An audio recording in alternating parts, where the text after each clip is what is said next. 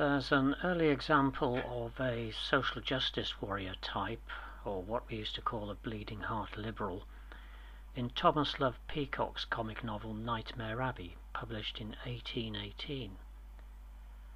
The protagonist of the book is Skythrop, modelled on the poet Shelley, who is a friend of Peacock's. He lives in the magnificent, if dilapidated, Nightmare Abbey on the Lincolnshire coast.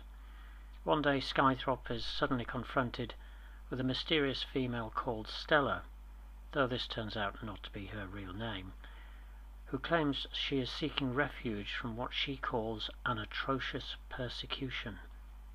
The exact nature of this persecution remains vague.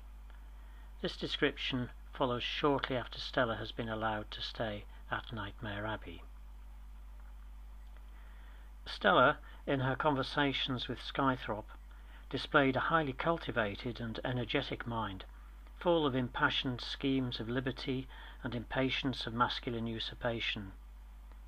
She had a lively sense of all the oppressions that are done under the sun, and the vivid pictures which her imagination presented to her of the numberless scenes of injustice and misery which are being acted out at every moment in every part of the inhabited world gave an habitual seriousness to her physiognomy that made it seem as if a smile had never once hovered on her lips.